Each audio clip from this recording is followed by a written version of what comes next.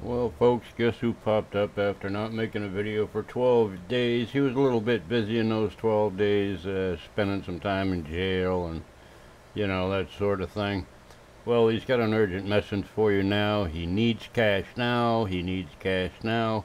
I'm sure everybody will want to go over to his page and just give him all their money because, he broke the law, he got in trouble, and now he wants you to pay for it. So, you go right over there and give him all the money you can. What's happening, everybody? Hope everybody's having a good evening. It's Thursday evening.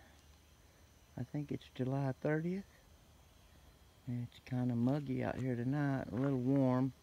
I've been kind of off the air for the last week, but I'm fixing to start putting some videos up. I'm going to put the video up of my arrest, my unlawful arrest here in Alton.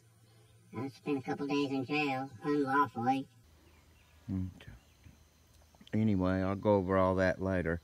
There's this other auditor dude I know.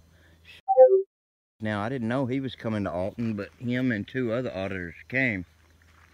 And I guess I never put my PayPal information or Cash App or any of that stuff up but I've got to get a lawyer now, and I got to pay my bondsman back. So I'm going to put it up. If anybody wants to donate to my cause, that's great. If anybody wants to donate to my cause, that's great. Well, there you go. Break out your wallet, break your piggy bank, get all the quarters out, send them to JC News Now, because he needs money to pay his court expenses for going out and being a complete moron. Anyway, hope you enjoyed the short. Bye.